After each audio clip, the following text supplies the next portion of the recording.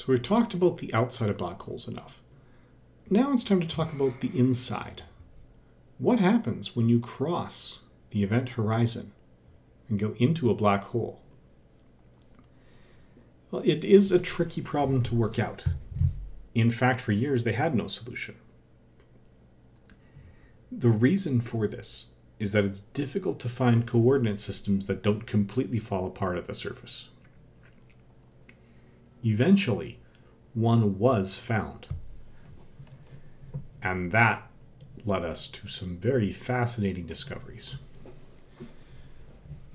So, before we dig into that, we have to ask ourselves, why is time special?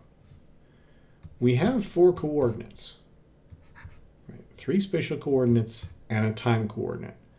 In relativity, we often use the speed of light times time just to put them all into the same units. But why does time behave so much differently than the other 3? Why do we have complete freedom to move in the x, y, and z directions, aside from the limitations of gravity, as well as, walls and things like that? But we have no easy control over how quickly we move through time. Well, that comes out of the metric spaces. So we know about the Pythagorean theorem. A squared plus b squared equals c squared. That's something we can use to actually take a 2-dimensional vector with components a and b and figure out the overall length, the magnitude c.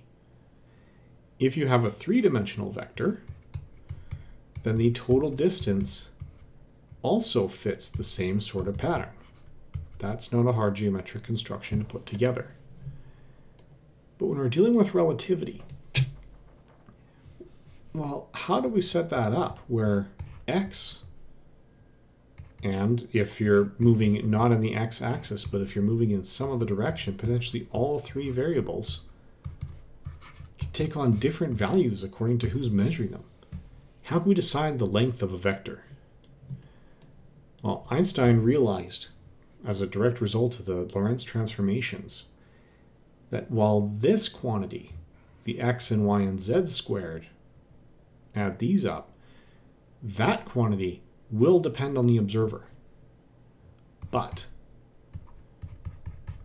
if you take your x, y, z and square them, add the sum of those squares, and subtract c squared t squared, this quantity, which they call s, this is invariant.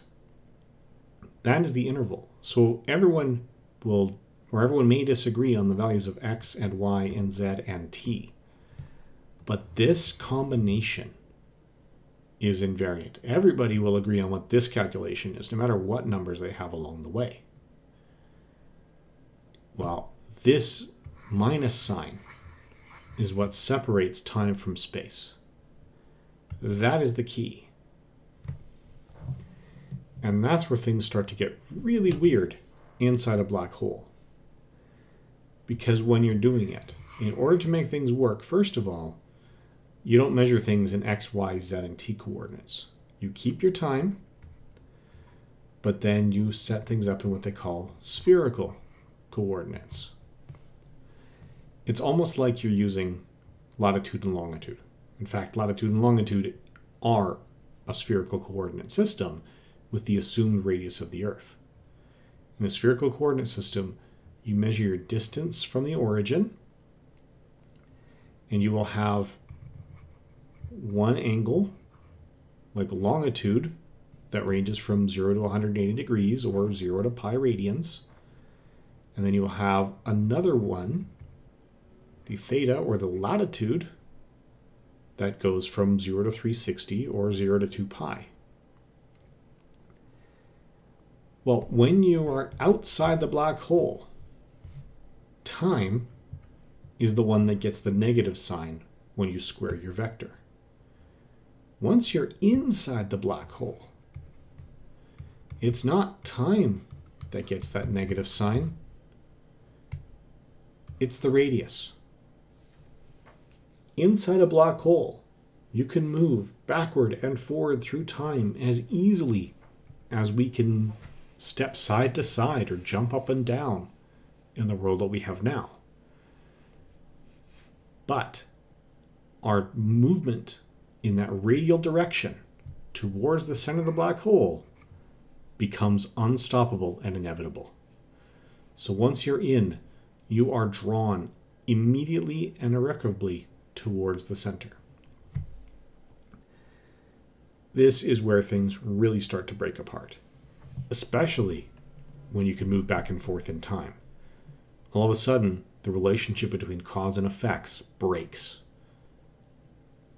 If cause is allowed to come after the effect, then virtually all laws of physics completely collapse. But that is the kind of thing that can happen inside a black hole. So, that is part of what happens. But another way to view it, let's take a look at our space-time. You may have seen wireframe images of space-time, where with no black hole, you would have just a perfect grid. With a black hole, things change quite a bit, because things start to move in, and they're trapped inside this black hole. Everything goes in, even the lines that were trying to stay apart from it, so that you have this hole in space-time. So mathematically it looks like this. Now the question that we're going to come across in part 7 is what happens if your space-time is folded and you've got two black holes back to back.